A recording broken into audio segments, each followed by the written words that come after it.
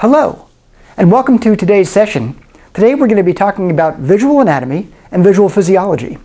In previous sections, we've talked about the anatomy and the physiology within the eyeball, and now we're going to move outside of the eyeball down to the next stage in the visual process.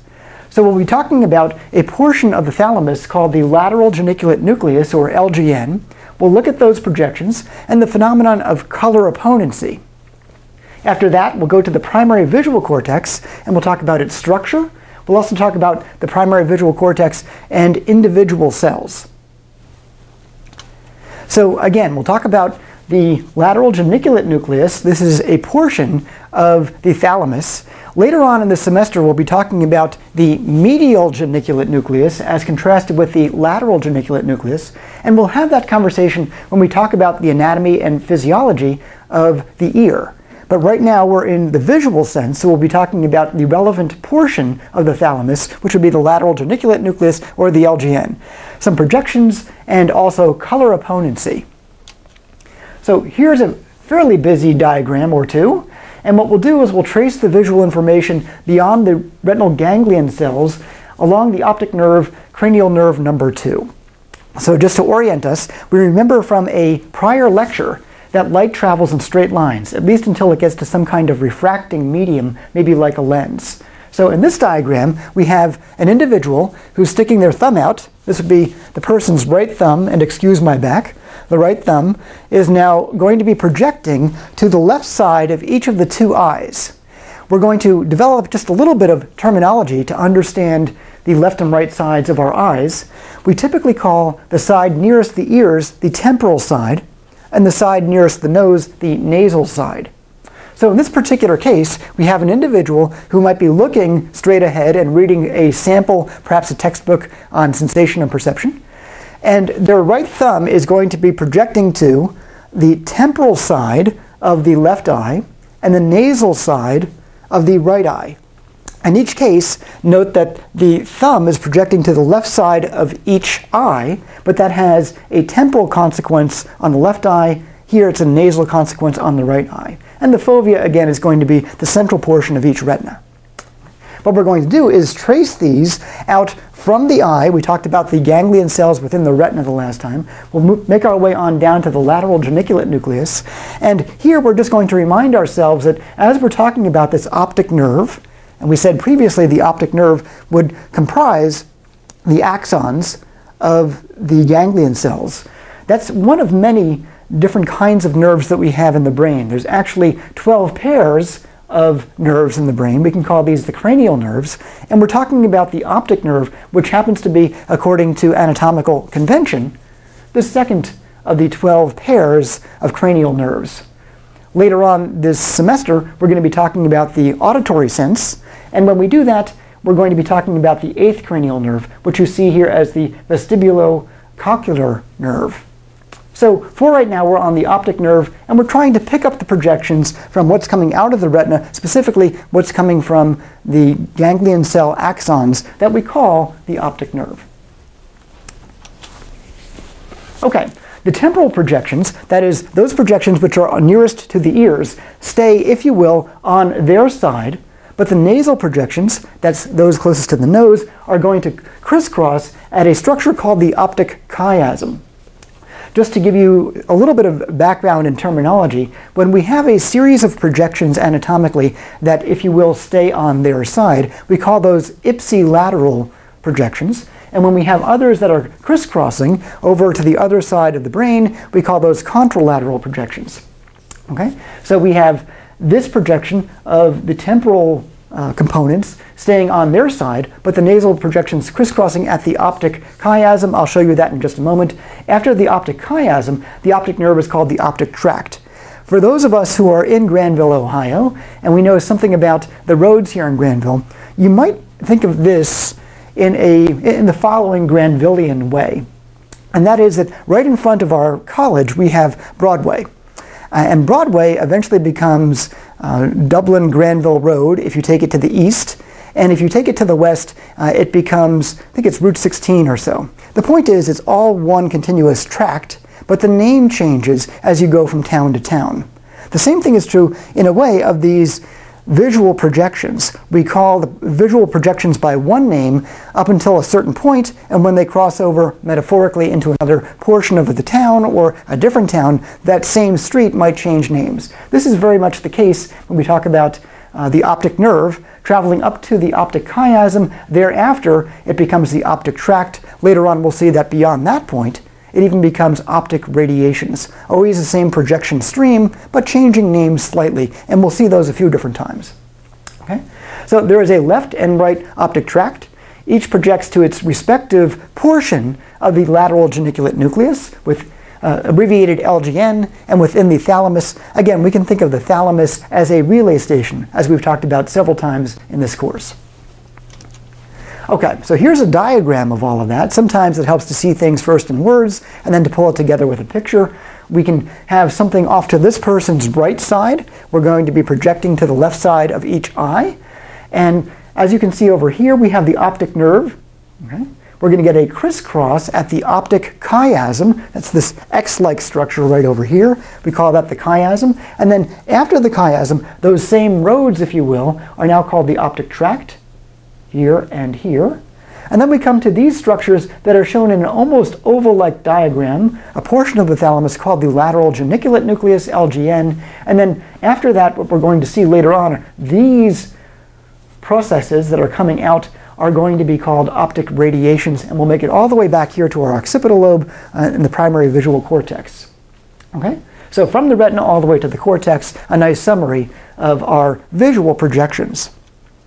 Here's another diagram that says the same thing, and we'll have one more after this as well. What's nice about this is it's color-coded, and we can see the left visual field is in a reddish, orangish color. The right visual field is in more of a blue color, and we can see that the left side of this visual field is projecting to the right side of each retina, and again, this left visual field will project to the nasal side of the left eye, but the temporal side of the right eye, and conversely for this bluish right visual field. And you can see that we have some kind of segregation that in blue. Okay, so we'll take this blue projection, and it's coming over this way, and that's going to stay on its side. Okay? Whereas the red portions are going to crisscross over and wind up in the contralateral side. Okay? So we have a case where the ipsilateral projections are staying on their own side. That's true over here in blue. That's true over here in orange. And the contralateral projections are going to cross over to the opposite hemisphere. Okay? Here we are again, same kind of layout, but we get to see it now at a slightly higher view, still red on this side, blue on that side. We can see now the optic tract is neatly labeled. Okay? And this is now coming after the optic chiasm. We have the optic tract. Here we have the right lateral geniculate nucleus, and then that projection that goes from the LGN, or a portion of the thalamus, all the way back to our occipital lobe is labeled as the optic radiation. So same road, same projections, but changing names as it moves from town to town.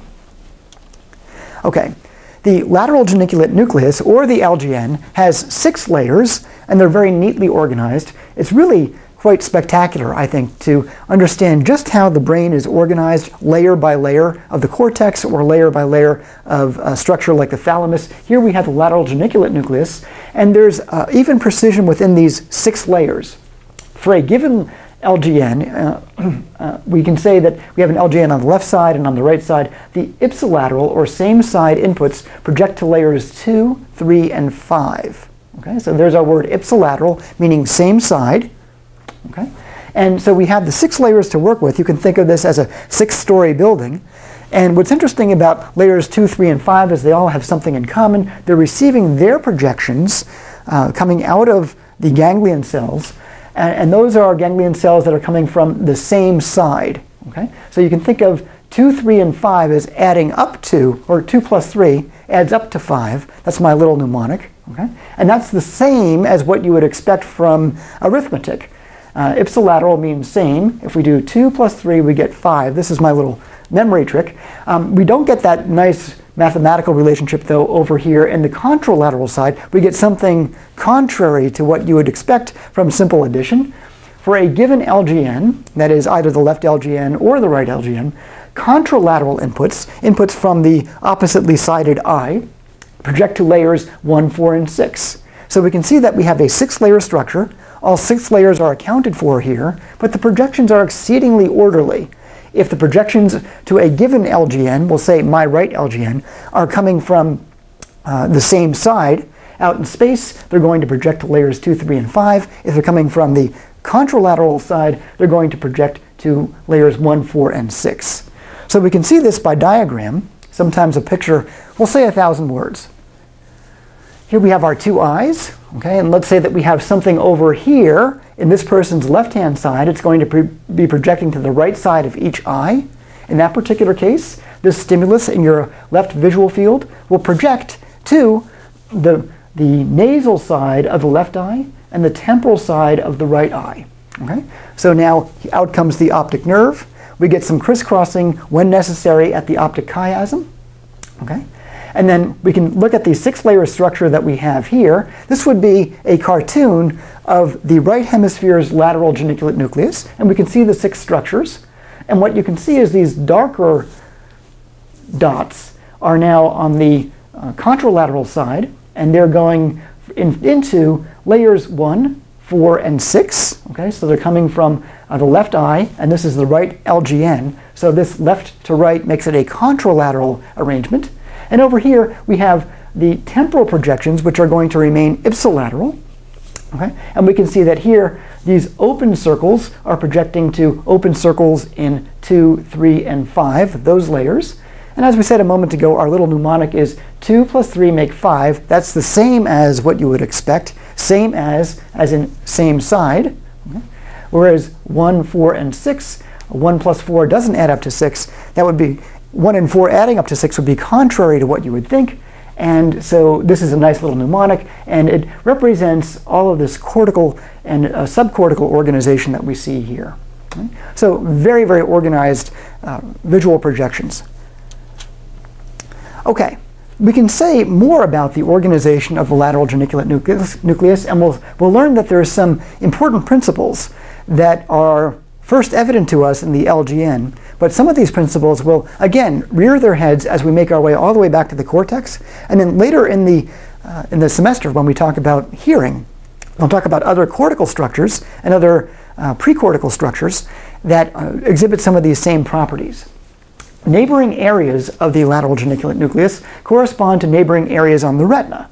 And so the LGN is therefore said to be retinotopic. Let's all say that together, retinotopic. What this means is that the LGN is preserving a map-like structure where similar areas or nearby areas on the LGN correspond to nearby areas on the retina. What's really nice about that is because light travels in straight lines, nearby areas on the retina correspond to nearby areas out there in space. So we have really a very nice and very orderly mapping from space to the retina all the way out to the LGN, one of the relay stations that we come to before we make our way all the way out to the occipital lobe where the primary visual cortex is. So retinotopic. When we come to the conversation on hearing, we'll talk about how the auditory cortex isn't retinotopic, obviously, but it is tonotopic. There is an orderly map of tones. Here we have an orderly map of space said to be retinotopic. Okay, let's see if we can understand that now, not just by words, but by diagram. So out here in the real world, in the distal stimulus, we can be looking at a particular region of space that we're calling A, and maybe our eyes are fixated on point A, and then we can have stimulus B, C, D, and E moving off to the left. Okay? As these stimuli are positioned off to the left from our current fixation point, we're going to have each of those project to relatively rightward sections of each eye. And as we've said a couple of times, if this E is on our left, it will project to the right-hand side. And for the right eye, that's going to be an ipsilateral projection. For the left eye, that's going to be a contralateral projection. Okay? So we can now see this very orderly arrangement here in space is reflected in a very orderly manner here inside of the LGN. In this particular case, we have a right LGN, and we can see that this feed is coming in from the contralateral side, it's landing in layer 1.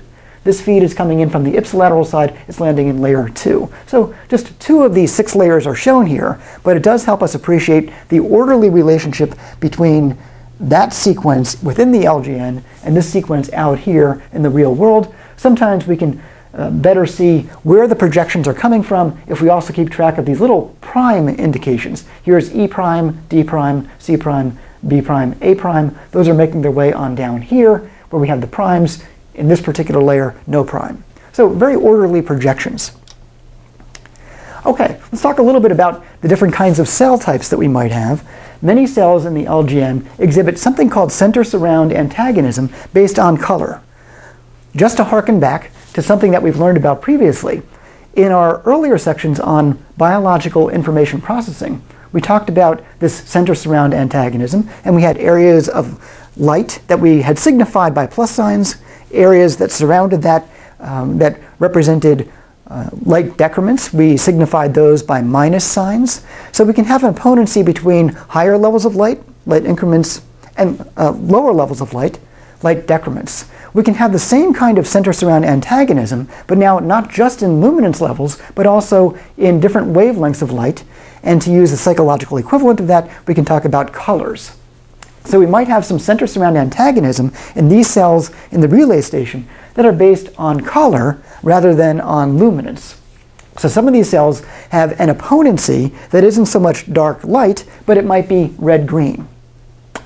Other cells might have an opponency that's blue-yellow, and we do have some cells that have simple dark light opponency. So we have almost 3 different varieties of opponency. Dark light, which is something very familiar to us by now, and now we're introducing some color opponency, and for our species and for those species that are our nearest genetic neighbors, red-green is a very common kind of opponency, and blue-yellow is a very common kind of opponency. These have very interesting lineages phylogenetically. That is, if you went back in time through the generations, this red-green opponency is a phylogenetically, that is evolutionarily, slightly more recent mechanism than is the blue-yellow opponency. Okay? As we've seen before, other LGNs are simply luminance opponent, not color opponent. So we'll take a look at this fairly colorful picture. Okay? And here we'll do some red-green opponency up top. And we can see that we have a red surround and a green center. Over here we have the complementary arrangement. We have a red center and a green surround, but these two pairs constitute the cell types that would help us with red-green opponency. We'll learn about some different kinds of structures, different kinds of cells, I should say, within the LGN, a designation that we might call parvocellular cells, and that's characteristic of these red-green cells. They participate in a cell classification that we call parvocellular. Okay? Red-green opponency. There's another kind of parvocellular set that is color opponent, and it's blue-yellow. Here we have a blue center, yellow surround. Here we have the opposite configuration, yellow center, blue surround. And these color opponent varieties are frequently classified as being parvocellular. By the way, anatomically, these tend to be a little bit smaller, very interestingly. We have other kinds of cells that we call magnocellular cells. These are a little bit larger, and they tend not to be color opponent, but they are luminance opponent, and we've seen this before. We've seen that we have cells in the retinal ganglion area that are light center off surround. Okay? Others are dark center off surround. We call these off center cells, on center cells, and so forth. The same kind of an idea is just applied either to color or to luminance. Okay, color opponent LGN cells help to identify color-based edges. When we described J.J. Gibson's thought exercise previously, we had some conversation about the importance of heterogeneous light, not just having stimulation, but having stimulus information, being able to reduce the uncertainty about what's where and where the boundaries are in the real world. And most objects in the real world have luminance boundaries relative to other objects. The same thing is true with colors. So today I'm deliberately wearing a bright yellow shirt and black pants. So if you could see, and I don't know if you can get all of me in there, there's a nice boundary between my shirt and my pants. There's a luminance difference there. There's also a color difference. Okay? So these color opponent LGN cells can help us find boundaries out there that are color defined, separately from those that are luminance defined. So we might have red berries on green leaves. This might be a very evolutionarily relevant color pairing out there in the real world, and these LGN cells will help us find those boundaries. Cells within the lateral geniculate nucleus project via the optic radiations, as we've mentioned before, all the way out to the primary visual cortex. So let's do it from the point of visual space all the way back to our visual cortex. We might have some object over here on this person's right. It will project to the left side of each retina. We can see the projections coming out of the ganglion cells. We called those before the optic nerve, our second cranial nerve, making their way to this crisscross that we called the optic chiasm. After the optic chiasm, that same road, so to speak, now is called the optic tract, and it's going to make its way into the lateral geniculate nucleus for the visual sense. Later on this semester, the medial geniculate nucleus for the auditory sense. And here we are in the LGNs, this person's right LGN or their left LGN. And then we get more projections, more axons coming out all the way back to the visual cortex. We call these the optic radiations.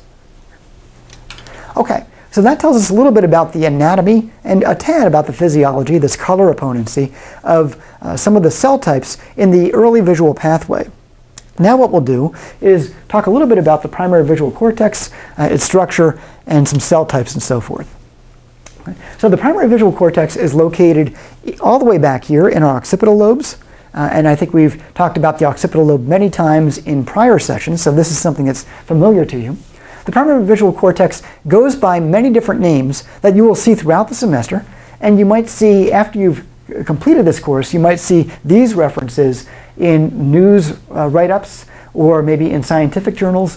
This primary visual cortex is sometimes called striate cortex. It's sometimes called area V1, and V here stands for visual. Another anatomical classification was the Brodmann classifications, and this would be Brodmann's area 17. So we have different ways of referring to exactly the same. Just as a reminder, earlier in this semester we talked a little bit about being optically blind. That is to say that there might be a problem with phototransduction. Maybe somebody has lost photoreceptors, but people can become blind for a variety of reasons. Maybe the connections from the retina to the thalamus have been severed. That would make a person blind. We can also be cortically blind. And this is something that happens occasionally when we have stroke or maybe a car accident or a biking accident and we have a lesion to some portion of the cortex. Okay, V1 is organized in a topographic fashion, and we might use this in a similar way as we use the word retinotopic. For our purposes, we can use those two terms synonymously. So we're going to be preserving the spatial relationships from out here in space to our retina through the LGN. There's going to be a nice spatial organization even inside of our cortex. The left visual field maps to the right V1, or the right primary visual cortex. Conversely, the right visual field maps to the left V1. If I can pause here and just give you a caution about a commonly made error. Some people think that, erroneously, that the left eye maps to the right visual cortex and the right eye maps to the left visual cortex. This is typically a mistake that's made by, for example, Psych 100 students when they're learning something about the contralateral organization of our nervous system.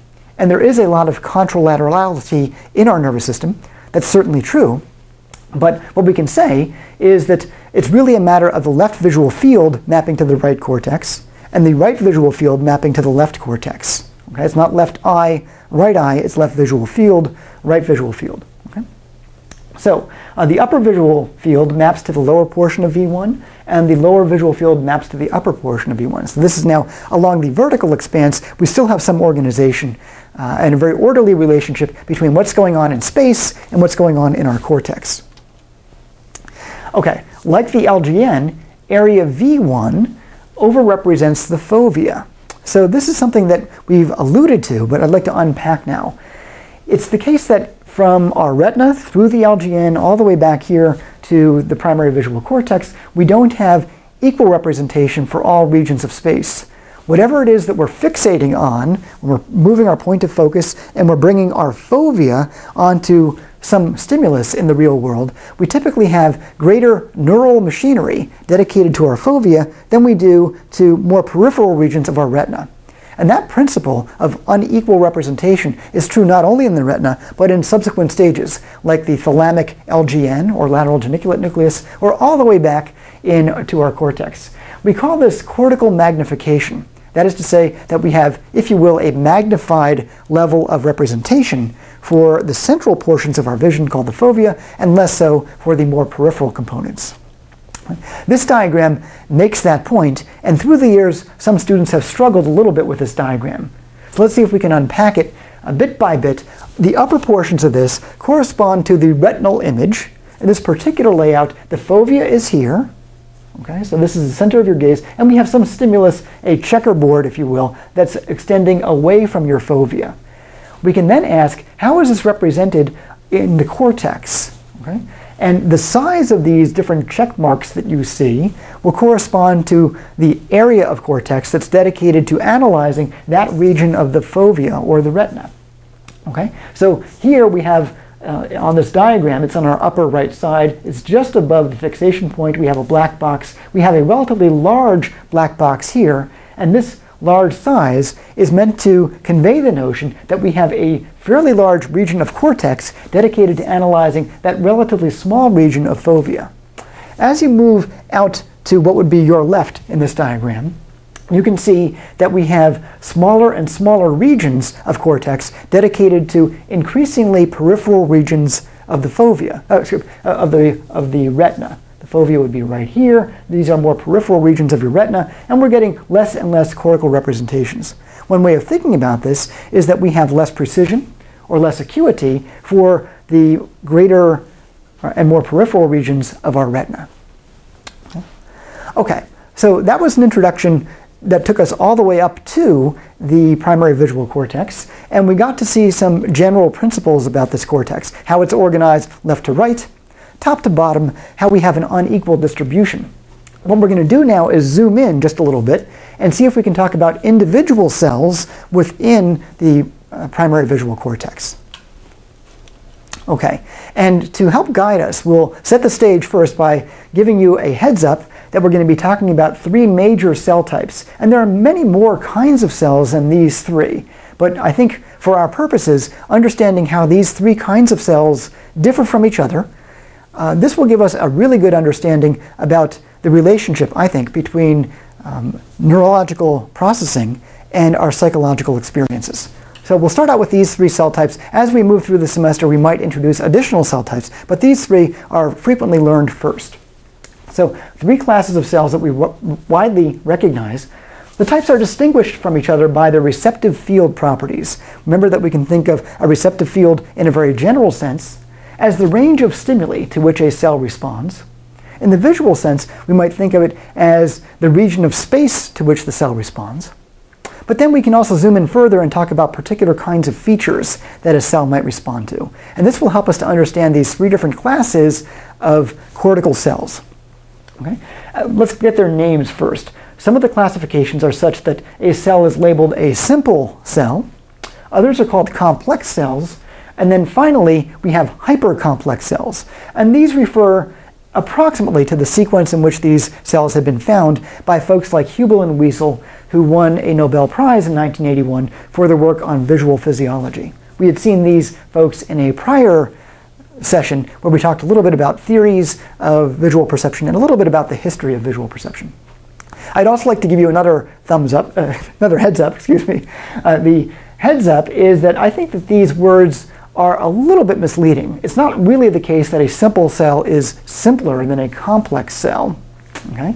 And it's not really the case that a complex cell is less complex than a hypercomplex cell, but these were the labels that folks like Hubel and Wiesel and other visual physiologists had given to these different kinds of cells. And for historical continuity, to this day, we do retain this terminology. So I wouldn't take these labels to heart, but they are helpful just in understanding that we have different kinds of cells. So let's discuss each in turn. We'll start out with the simple cells. Simple cells have subdivisions within their receptive fields, just like the LGN cells, just like the ganglion cells, all the way back in the retina. So this is something that's a familiar concept to you. The subdivisions are such that the cells respond to stimuli in a position-sensitive manner, within their receptive fields, and we'll understand position sensitivity in just a moment. I do want to plant a seed, and that is that we're going to soon learn that this idea of position sensitivity will also be related to something called phase sensitivity in the frequency domain when we learn about the frequency domain in a couple of sessions. So I'm just planting a seed now that there's some relationship between position sensitivity and something called phase sensitivity. So for this reason, simple cells are said to be phase sensitive or positionally sensitive, and their response, their inclination to put out action potentials, will depend on how a particular stimulus is positioned within the visual field. So here you can see that we have something akin to the ganglion cell receptive fields we had seen before, the LGN receptive fields that we had seen just a few slides back. We might have an on-center and off-surrounds. Previously we had these donut kinds of configurations that were perfectly circular. Now what we have is the emergence of some orientation selectivity. So in the diagrams that I'll show you here, we have mostly vertically oblong receptive field components, and this cell is going to have an on-center, shown here by the positive, and off-flanks or off-surrounds, and it's more or less vertically oriented. These simple cells have these kinds of subfields, off, on, off. Okay? And we can ask, what kind of stimuli would these cells, quote-unquote, like? What kinds of stimuli would drive the cell to fire the most? Okay? And the answer would be something like this. We have a region of dark, a region of light, a region of dark. This portion of our stimulus is irrelevant because it's not landing in this cell's receptive field, but here we have dark, light, dark, and that's a pretty good match to this cell's receptive field configuration. So we might say informally that this cell will love this stimulus, which is to imply that it will put out many action potentials. Through the miracle of PowerPoint, we can now just change the relative position of this stimulus. We can change its phase, so to speak. By phase, we mean relative position. I'm going to slide this thing over. There it goes. And now we have a bit of a mismatch. Remember that we preferred off, on, off, but we now have this light increment landing in the off region, and that's not a good match. We have this light decrement, or black region, landing in the cell's on center. That's not a good match. And we have another off region over here, but we have a light increment landing there. So this is now a kind of stimulus that this cell is going to hate. It's going to stop firing because we have a mismatch between its receptive field configuration and how light is distributed out here in the real world. So we have this mismatch. The cell stops. But if I move it back, the cell starts firing. I've changed the position of the stimulus. It shuts up. I move it back. It starts going. I move it over, and it stops one more time. Okay? So this would be now an on-center variety. Okay? A simple cell's response depends on the stimulus position, so it's said to be phase sensitive in something called the frequency domain. As I've mentioned, we'll learn about that in a few sessions. By contrast, a complex cell's response is not positionally sensitive. So as I mentioned a moment ago, I'm not sure this makes the cell less complex in any relevant semantic way, but there are these cells that we call complex cells that are not positionally sensitive. Okay? So complex cells do not have distinct on versus off regions. Let's take a look at how this might be. We do have different flanks, like we see here. And what's important is that the luminance level here is different from this and different from this in order to drive the cell. Okay? That we need to have some kind of distinct subregions, but the actual differences in terms of their position will not matter. Let's see if we can understand that by way of stimulus. We can ask what would drive this complex cell, and this would drive the complex cell. So far these two cell types are looking the same. This complex cell seems to be operating like the simple cell until we perform this experimental manipulation. This cell responds really well to this stimulus, then I change the phase, and unlike the simple cells, this cell responds also to this phase or relative position. So for this particular cell, we don't care whether the stimulus is positioned like this or shifted, something along these lines. Okay, back and forth, we get a lot of firing for either of these stimuli. So this is said to be a phase-independent or a positionally independent cell. And we call that kind of a cell a complex cell. So the simple cells were positionally dependent. These are positionally independent. Simple cells were phase sensitive. These are phase insensitive. What the cell does require is that the central area differs in its luminance from the flanking or surrounding areas. So we still have to have some luminance contrast. But we don't care about the direction of that luminance contrast. It could be either on-center or off-surround. On-center, off-surround, or off-center, on-surround. Okay, so complex cells differ from simple cells in that only simple cells are position sensitive, and we might call that phase sensitivity. So that's the distinguishing characteristic between those two cell varieties. Simple and complex cells are similar to each other in that they don't care about stimulus length. So the length of a stimulus is not a property that we've introduced to this point in our conversation. But this now gives us the chance to segue into the so-called hypercomplex cells. So hypercomplex cells do care about, that is, they do respond to stimuli in a length-specific manner. So let's see if we can understand that. Some hypercomplex cells have heterogeneous receptive fields, and they might be positionally sensitive. Here we have on-center, off-surrounds. Okay? Others might not really care about that. They don't really care whether we have the darkness in the center or the lightness in the center. So this bit about positional sensitivity is not relevant to describing the hypercomplex cells. What is relevant is this notion called end-stopping or length selectivity. So all hypercomplex cells are end-stopped. Okay, let's take a look at what we mean by that. So we're back to a very familiar kind of diagram. Notice that the ends of this stimulus, its top and its bottom, for example, stop within the receptive field. At least for this vertically oriented cell, we can say that the end of that stimulus falls within this receptive field. But if I were to change the stimulus in this way, and go like that, now the stimulus is extending beyond the range of the cell's receptive field. And what happens here is this cell will now stop firing. So this cell will fire to this stimulus, and it will stop firing to that stimulus. So now these cells are beginning to convey some information, which is to say these cells will begin to reduce some uncertainty about how large things are out there in the real world. Not only where are they positioned, which is something we might get from simple cells, and not only do we have light than dark or dark than light, we might have gotten that from even complex cells and so forth. What we can say here, though, is we're getting some length selectivity. Okay? So another way of conveying some features of the visual world by firing rates, in this case firing rates of hypercomplex cells. Okay? So that was the concept of end-stopping. End-stopping or length selectivity is defined as the defining characteristic of hypercomplex cells. Okay? So let's see if we can summarize these three cell types. We talked about a lot of new ideas here. Again, big picture ideas. We have simple cells, complex cells, hypercomplex cells. Okay? They have some different properties. What distinguishes simple cells from complex cells is this position sensitivity, sometimes called phase sensitivity. Simple cells are positionally sensitive, whereas complex cells are not.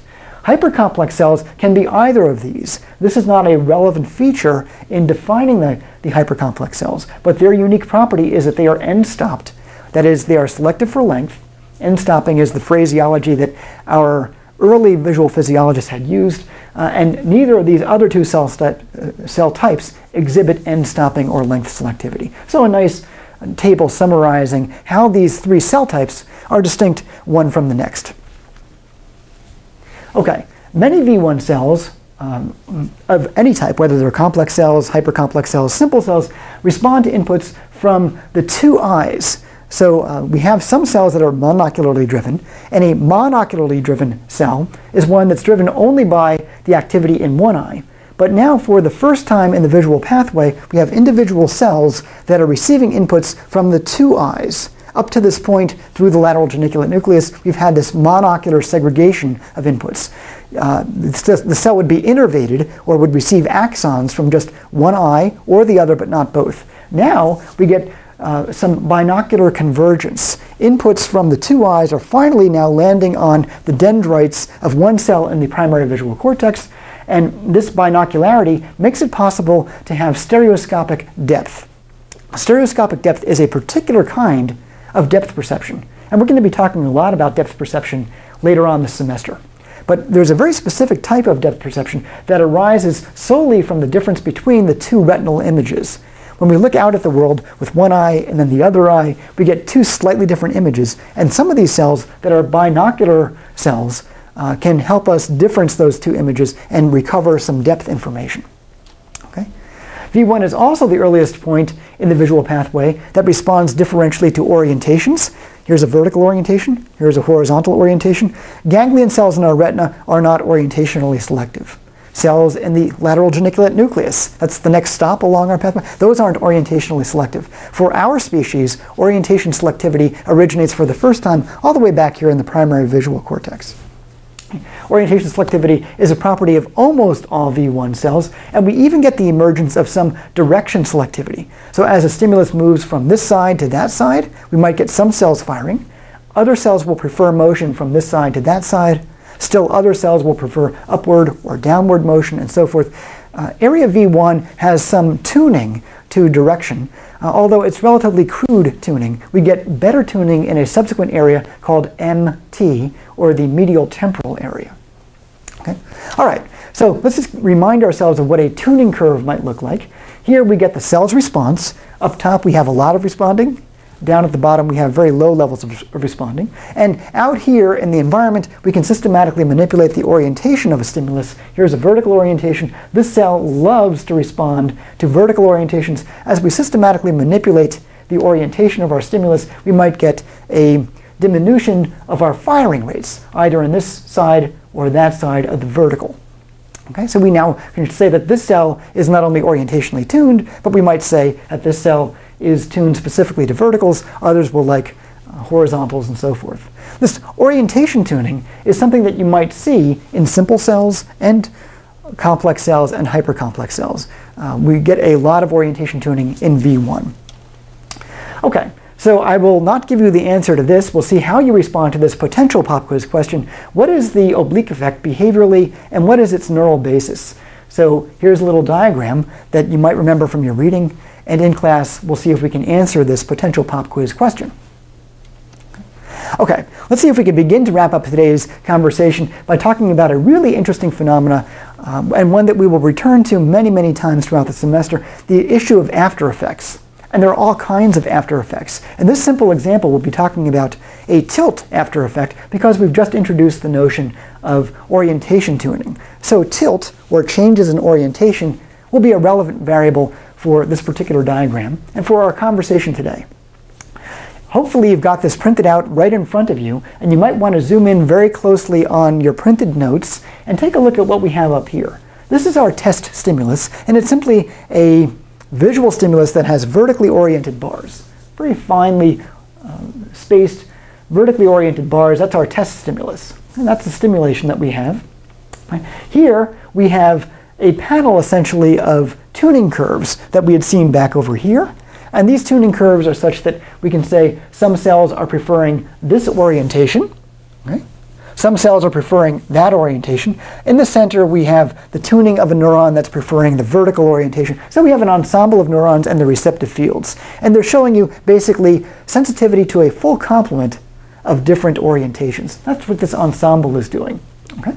So we now are taking the stimulus and we're running it through this ensemble, and because the stimulus is vertically oriented, we're going to get maximum responding from our visual neuron that's tuned to verticals, and we'll get a little bit less responding from those that are tuned slightly off of vertical. We'll get even less responding from those that are further away from vertical, and so on down the line. We get almost a bell-shaped distribution of responses, with the peak corresponding to what kind of stimulus is out there in the world. In this case, we have a vertical stimulus. We're getting predominantly vertically tuned cells responding in our primary visual cortex.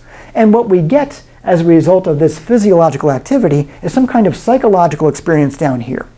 The psychological experience is the perception of vertically oriented bars, just like we have in the test stimulus. So our perception is corresponding very nicely to what's going on out here.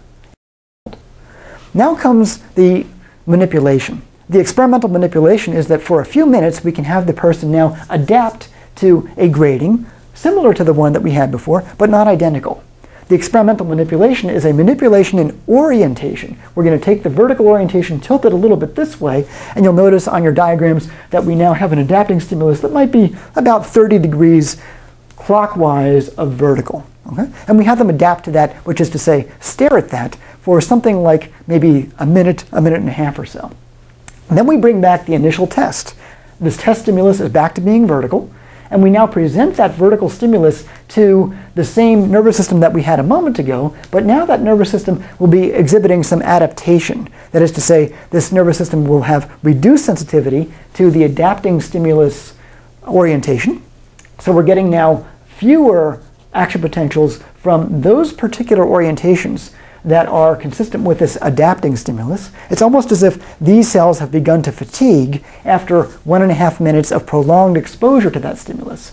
And so now, instead of having a nice even panel of responses to orientation, we have a skewed panel. We have greater sensitivity to this side than we do to that side of this orientation spectrum. Because we have this kind of a skew in our sensitivities, the cell's response to that stimulus, which it had seen a moment ago, is now going to reflect that skew that arises from this adaptation manipulation. And we now get not predominant firing at the vertical, but we get predominant firing off of vertical. Not because the stimulus isn't vertical, the stimulus is vertical, but we've changed now the relative sensitivity of our orientationally tuned mechanisms. Because we've introduced this skew in the physiology, we now have a skew in our psychological experience. So this shows a really nice tie between the physiological response and our psychological experience. We're typically going to now perceive a grating that's oriented away from vertical, and in fact in a direction that's opposite to the tilt of the adapting stimulus. So this is a nice example of an after effect. In this particular case, it's a tilt after effect. In the future, we'll see other kinds of after effects, including color after effects and after effects relating to size. Okay. Within the cortex, orientations are very neatly organized into what we would call orientation columns. Similarly, cortical cells are also neatly organized in what we would call ocular dominance columns. A given cell might be more influenced by, say, the left eye's input than the right eye's input. So we do have a few cells in the primary visual cortex that are driven or innervated entirely by the left eye. Those are monocular cells, monocular, one eye only. Others might be monocularly driven by the right eye. Other cells are binocular cells. They're driven by both eyes, but maybe not by both eyes equally. A given cell might be receiving more inputs from the left eye than from the right eye, or conversely, right eye than the left eye. And this difference we can think of as an ocular dominance difference. A complete set of orientation columns and ocularity for a given retinal location is called a hypercolumn. Okay? So we've taken a lot of these features, we begin to roll them up, and it turns out that our cortex is organized this way. The lighter areas correspond to inputs coming from the left eye. The darker areas correspond to inputs coming from the right eye. And what we've done is taken a little slab of your primary visual cortex and we've drawn it in cartoon.